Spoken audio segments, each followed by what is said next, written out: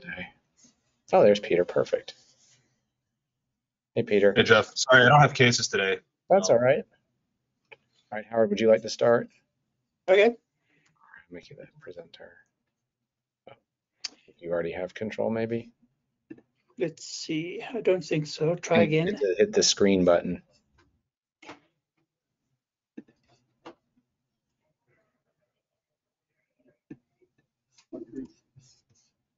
Here, I'll give you control again. Okay. Try now. Okay. All right.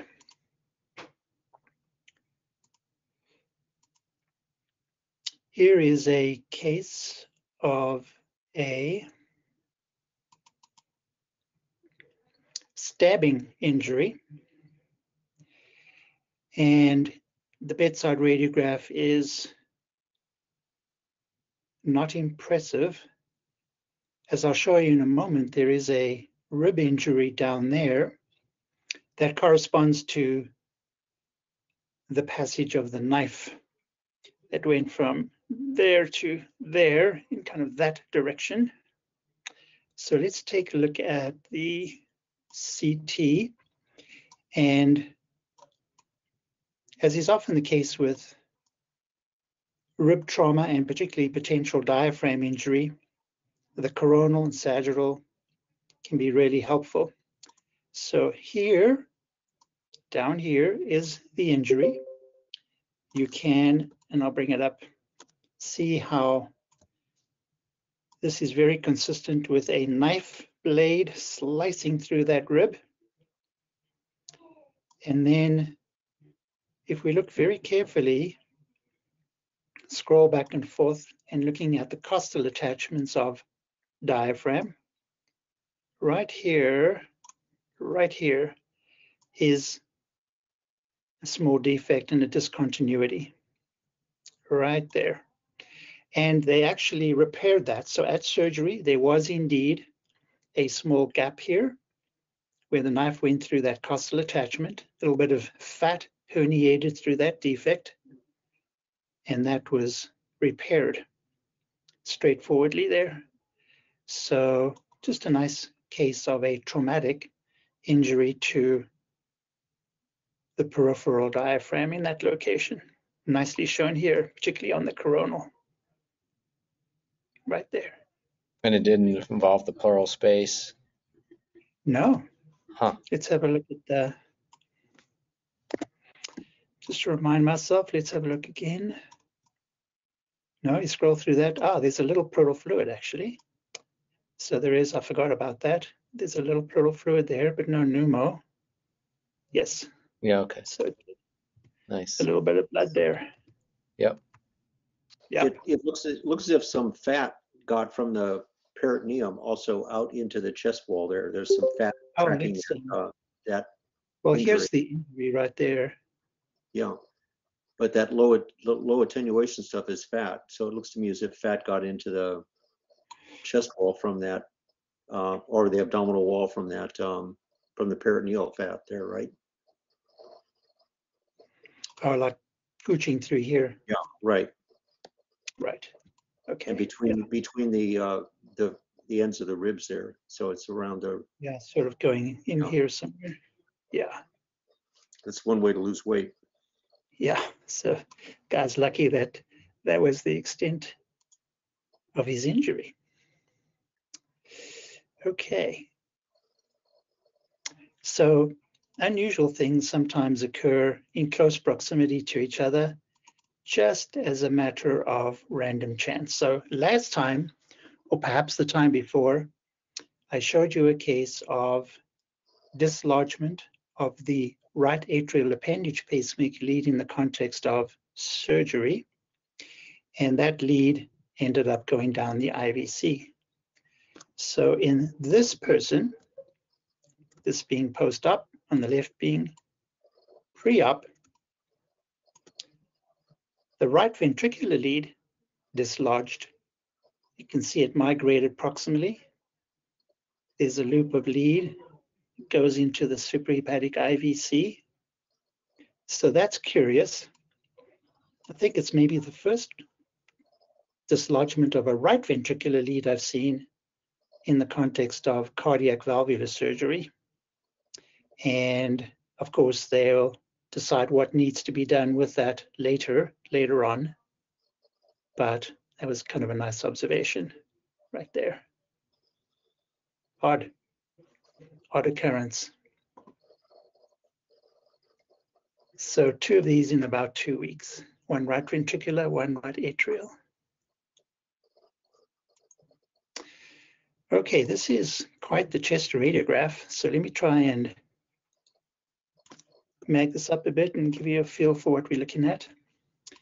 So there is, let's call it abnormal lucency, if you like that word, or air in this basal hemithorax.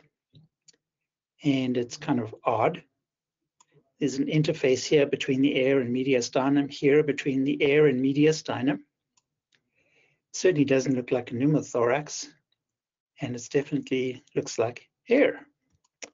So this finding here is just a little bit of a clue as to what that might be, and that is there's a little bit of air in the esophageal lumen right here. So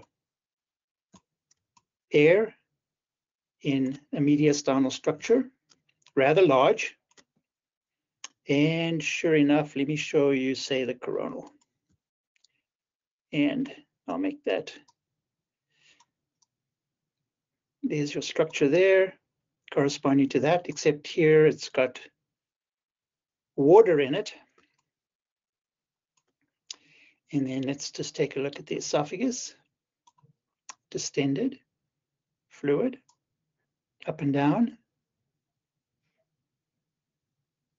Air distension of it up here. Fluid lower down. And air in the lower esophagus going into the stomach. And I'm not sure of the nature of the prior surgery here. I don't know if that's bariatric surgery. So here's a really nice image that corresponds very nicely with that, which is, as you might have guessed already, you can see here, at least at this time, the patient being upright, there is a air fluid level in it. And here comes the barium down, and then starts to fill that area there and fills that area. So a wide mouth diverticulum. So typically we call those Paulschen diverticulum. I think this is the biggest one I've ever seen. Sometimes you get more than one at the same time. Presumably this is the so-called Paulschen diverticulum. The esophagus is a bit distended, but rather large. Yeah, it's the biggest one I've ever seen. That is impressive, right? Yeah. Yeah, they took that out. Unfortunately, after surgery, she had problems with the leak. It's a big space here. It's a big entry into that. And maybe that was difficult to close, but she had a post-op leak. But a large esophageal diverticulum, solitary, but big.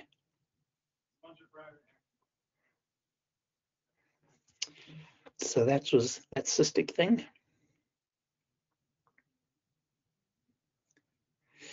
Okay, because we have time, I'll show you this, which is just anatomy. So this is a situation in which if you were, it's a trauma patient with pneumothorax, but if you were going to teach some anatomy, this is a nice case to show in part the anatomy of the pulmonary ligament. So for example, right down here in particular, we actually see very nicely, because there's pleural air both in front and behind, we can actually see the pulmonary ligament very nicely. So it divides that pleural space into an anterior portion and a posterior portion.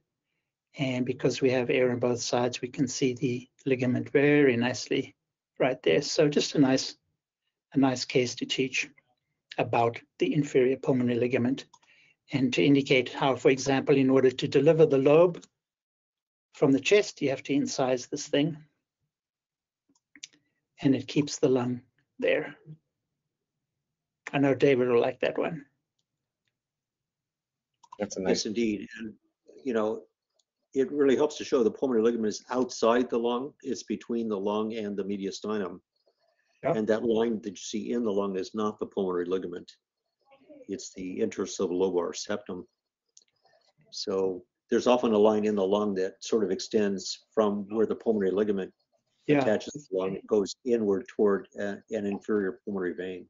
Yeah. Perfect. Thank you. Yeah. Just a nice teaching case. Mm-hmm.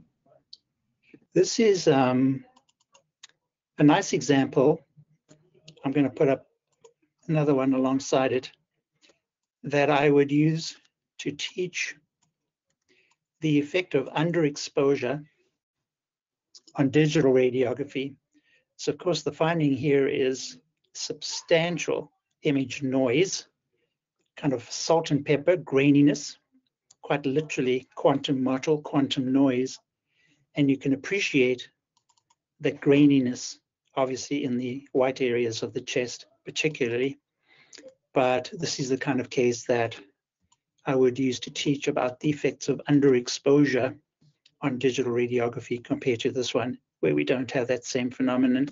So if trainees are watching the video, a very nice example of image noise, quantum model, too few photons are used to make the image, and the result is substantial graininess noise in the image. And this one up here. Yeah, and it can mimic, especially like on PAs, it can mimic like tiny little lung nodules. Yeah, it can make you Like think it there's might be something weird in the lung. coasts or something. Yeah. Looks like that. The cluing part, of course, is to look at the soft tissues here and here, all the white areas, to appreciate the noise is everywhere Right. in a substantial way. Yeah.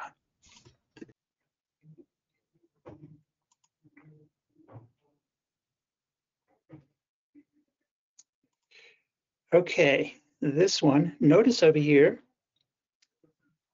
my comments. Cysts, cystic, two should be cystic. But look at that key word right there, exotic. Okay, so that's in part for my amusement. So here's the story. This patient came to our hospital from another place and they sent some radiographs and CTs with her. And I'll show you more details in a moment. The only time that I found out about this case was post-op, and you'll see how that pans out. So apparently she had chest pain, pneumothorax, spontaneous, and pleural drain placement. So now the lung is pretty much expanded. But if you look here, we have opacity here, so we'll have to put a question mark what that might be. But if you look in the upper portion of this lung, we see almost no lung tissue. So there is something very wrong with the lung here structurally, and then a question mark about what the opacities down here might be. So let's go to the CT that came with her, and we'll go straight to the lung window. Here is our very large cystic lesion containing tiny residual fragments of tissue within, but mostly empty. There's that pleural drain. This gives you a feel for how large this is and its relationship to the fissure, which is kind of interesting because it seems to go maybe on both sides of it. And then hard to know exactly what's going on in there. And maybe the opacities are some form of re-expansion. I'm not really sure. I don't think there was a history of aspiration. So I don't necessarily directly relate the pulmonary opacities and a bit of fluid here. Maybe the fluid is, but the opacities may not be directly related to that cystic space, which we'll blame for the spontaneous pneumothorax. Okay, so I came across this after surgery, after the surgeon said, well, we've got to take that out, and did, and I'll show you some description of his surgery in a moment. But in the back of your mind, I think it's probably reasonable to say that usually when we see such a large cystic space with tissue fragments within and it's an isolated region. Of course, this would be large. The most likely explanation, or one we think of, is CPAM, congenital pulmonary airway malformation. This could well be that, I suppose. But the most interesting thing about this case is the pathology that the pathologist saw in the lung delivered with the specimen. Okay, so let me fix that up. Okay, so they saw a patient presented with, let me just make this a little bit big here.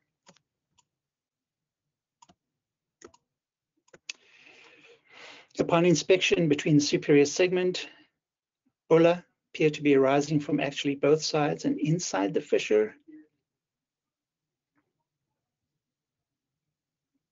Took down the attachments of the bulla, we got into the bulla itself, examined it from the inside. This parenchymal disruption appeared to be a connection to the pulmonary parenchyma from both the left upper and the superior segment of the left lower lobe. Staples, took it out, submitted it for pathology. Okay. So let's go on here. Pretty already seen the diagnosis there, but let me just, here is a description of the gross specimen, left upper bleb, shaggy spongy portion of tissue, no discrete mass or lesion identified. And there you go. So there you see the diagnosis. Okay, let's take a look at the diagnosis that the pathologists who know about this or have heard about it know to look for. So let's go this way. Here are some images showing some collapsed lung. There's some big air spaces. And here we have tissue, proliferation of villus-like broad papillary structures here. And I'm going to go on to give you a bigger image of that, like that. And sorry about that. Let me try and fix what I did there. Okay, here's the mag. Okay, so villus-like broad papillary structures, as well as blood vessels, like placenta. And let's go on. CD10 immunostain highlights these interstitial cells. And then the my pathology colleague basically also included, let me see if I can fix that up and make it go on.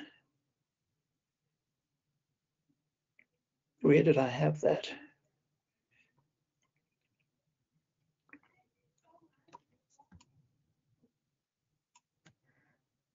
Right here. This is the histology of a real placenta for reference. So basically, when the pathologist sees that, they recognize that as the description of what looks like villi and placental tissue. So let's go back. So this is that entity of placental transmogrification of lung, which is known to be associated with cystic spaces in the lung, big bulla. This kind of presentation is kind of classic. So here is transmogrification. Transform in a surprising or magical manner. Cucumbers were ultimately transmogrified into pickles. Okay, so someone decided to call this placental transmogrification of lung. I've kind of been waiting 38 years to see a case of this for real, and here we got it. Of course, you can make the diagnosis, but if you see a large cystic space in the lung and you think of CPAM, if you want to mention something else exotic and try to hit the ball right out of the park, go for placental transmogrification of lung. Very cool. Very cool, isn't it? Very cool. Very cool case. Nice. I like the path. That really makes it fun. Yeah. I think it's the first I've ever seen. It'll probably be the last anyway. Is that the first time for the pathologist also, Howard? Have they I can't remember if this pathologist has seen one before, perhaps not. The surgeon said, when I got the path report, I said, what the heck's that? So we all got excited about this case. Yeah, very And cool. yeah, exactly right. I'll never have a chance again in my life to diagnose one of these. Very unlikely. It's just so uncommon. It's complete enigma. Like, why does this pathology associated with the cystic space? And that's the classic presentation, actually. Clinical presentation is a large bolus-like structure in lung that may be associated, may just be an incidental finding, may be associated with the pneumothorax. And then this pathology, which to a pathologist who's seen this before, it's kind of, whoa, I know what this is. I've never seen it before, but I know what this is, kind of thing. All right, Jeff, you've Okay. studied case. Cool. Good one to end with. All right. I got some I can show. Let's see.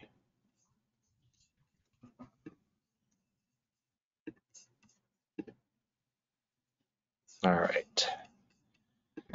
So I'll start with this one. So this is a young child and has some interesting anatomy. So first you'll notice there's a right aortic arch here with mirror image branching. And there's SVC, brachiocephalic vein. And then here's the pulmonary artery. And you can see it's may or may not, it looks like it has some stenosis there. There's a little bit of motion, but I think it's convincing. There's a little bit of branch stenosis. So when we see that, first thing you would think about is tetralogy of Fallot. And for that, we should see an overriding aorta. However, you can see the aorta here actually is coming directly off the right ventricle. And so the question is, where's the pulmonary artery coming off of? And the pulmonary artery is also coming off the right ventricle. And then there's a VSD right here, presumably. And so this is a nice example of an unrepaired double outlet right ventricle. So it's along the spectrum of tetralogy of Fallot, where you have malalignment of the truncus relative to the ventricles. And in this case, rather than overriding aorta, just everything comes off the right ventricle. And then there should be, I don't see the ductus in this case. You would expect maybe to be a patent ductus, but there's definitely some collateral vessels coming down here that seem to dive into those left PA. But they can get branch pulmonary artery stenosis, just like you can see with pulmonary with tetralogy of Fallot. So double outlet right ventricles. I think it's the first time I've seen one de novo. I've seen repaired ones, and sometimes they pick it up on echo, but I think a lot of places are doing more and more CT for congenital heart. Even just they're so fast. This is not gated, as you can see, but you can swaddle the babies and just scan as fast as possible. All right, this next case is kind of crazy. This is I want to say 40-year-old something woman who, this is a vascular case. You can see, so we have a whole runoff here, but already there's an abnormal vessel. This is her branch left subclavian artery, and you can see it's got this weird contour to it. It's got these little outpouchings.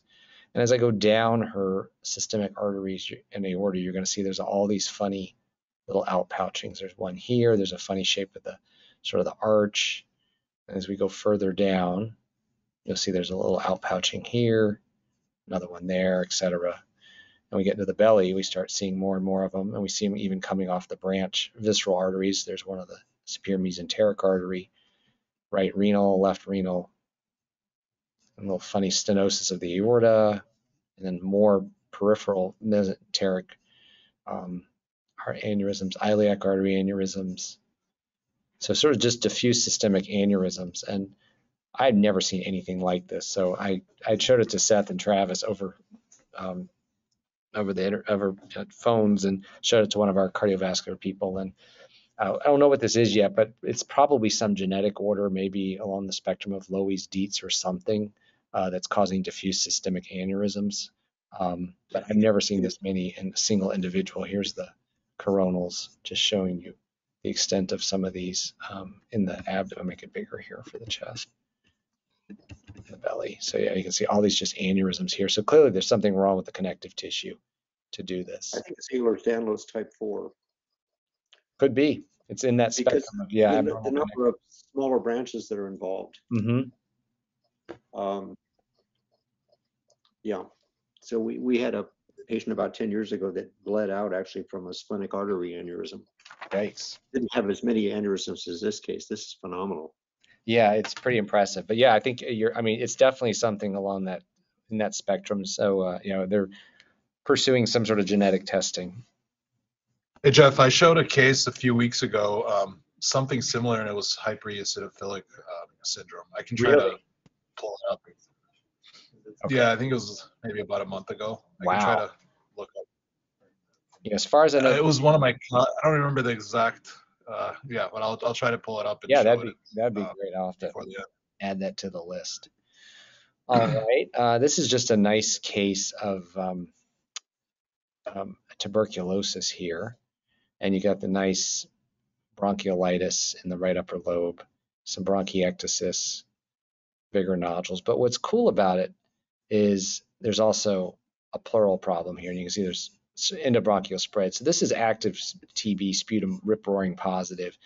But this patient also has a really nice empyema. You've got this dense pleural rind, and there were mycobacteria just all inside this pleural space as well. You see some stuck along, trying to be rounded out lectices.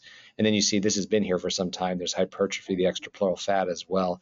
But I don't think I've seen a case of TB empyema with active pulmonary disease. But I mean, the thought is it just seeds the pleural space. Sometimes the cavities will rupture in there, but this is non-cavitary TB. So this is primary TB that's seeded both the lungs and the pleura. And I had not seen that before. I don't see a ton of TB, but this was a nice case. And there's that nice, like a real, I'm not a fan of the split pleura sign because you see it with non-infectious causes, but this is a true pleural rind here with that effusion.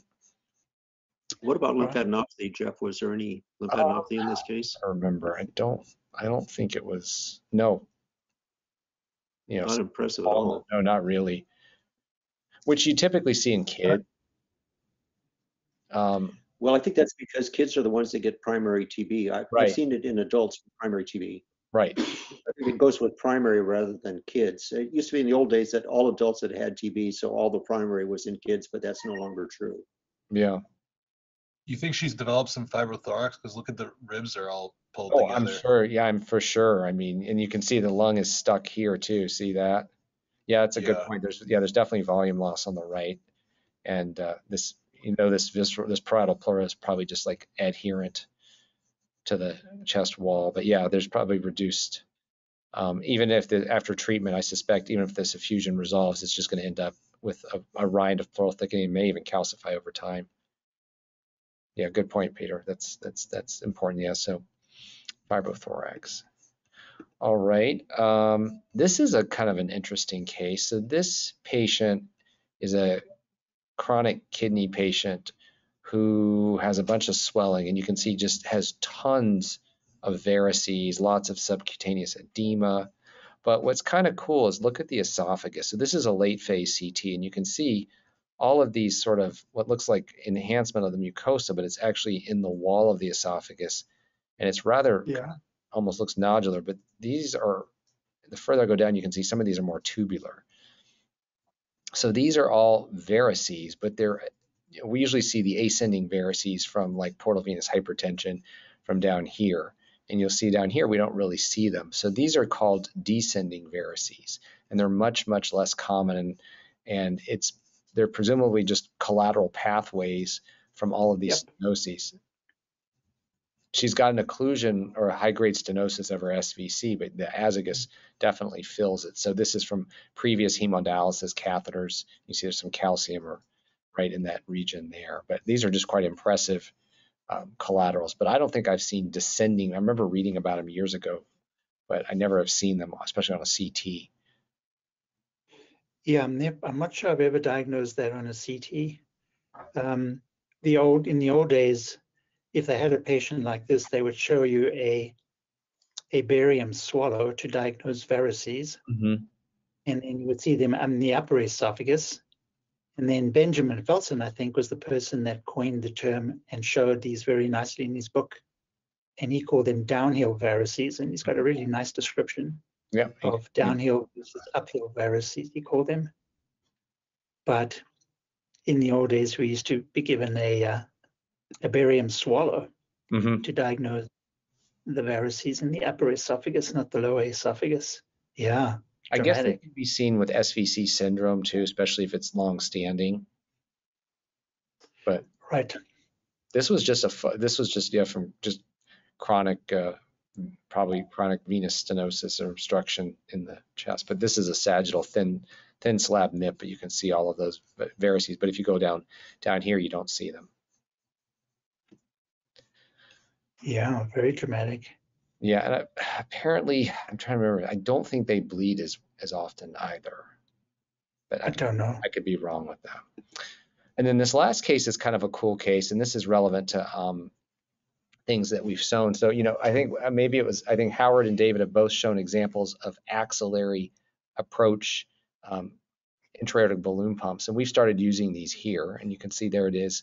So they do a cut down and they put it in there, and then there's the marker there. So this patient had a heart transplant. That was the reason. So this was just for post-surgical support. And when they took out the balloon pump, I guess they do it under fluoroscopy. They noticed, let me run this here. You can see they do an injection, and you can see, I'll pause it when I get to it again. Right there, you can see there's this linear filling defect that sort of has multiple little planes. So this is a classic appearance of a dissection. We don't see these kind of studies very often, but there's a dissection. So it's unclear if the balloon pump caused it. I'm guessing it did, or something during the putting it in or removing it. But anyway, it is a complication of these. And then so we did a CT angio just to follow this up.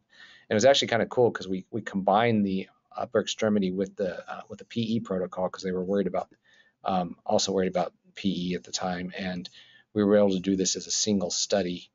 And I'll show you so we can follow up the subclavian artery here. So we'll go up, and right there you can see there's an irregular luminal filling defect, and then we can follow the irregular filling defect there and then on into the axillary artery, and then you can see why you had that double line there. There's that tissue, that flap there, and there's just irregularity of the lumen. And then as you go further out into the arm, it actually normalizes. So we were able to evaluate for any distal embolism in the hands, which there were none. I didn't save those images, but you can reconstruct the arm at the same time. Meanwhile, you get a full look at the chest. This is just some immediate post-op stuff here from the heart transplant, some gas in the pericardium there. So we've done now 2 of these. This one was for this dissection, but as they do more of these axillary approaches, they're asking to evaluate those vessels. But it's more to show the dissection as a complication of one of these balloon pumps, and this is what they look like when they come from the axilla. So one of the problems with these axillary, and now I've seen there was one case this week that was not jugular, but carotid approach, which strikes me as kind of risky. But is that they seem to have a hard time keeping the position constant. So I've seen these things pull way up into the subclavian artery, completely above the aorta, this proximal marker here, and you definitely don't want that big balloon blowing up in a subclavian artery. It's too big. It's going to damage. And so it seems to be hard to control the position of these things. They seem to slide around easily. Yeah, I guess an arm is more likely to move than the leg at the pelvis. Yeah.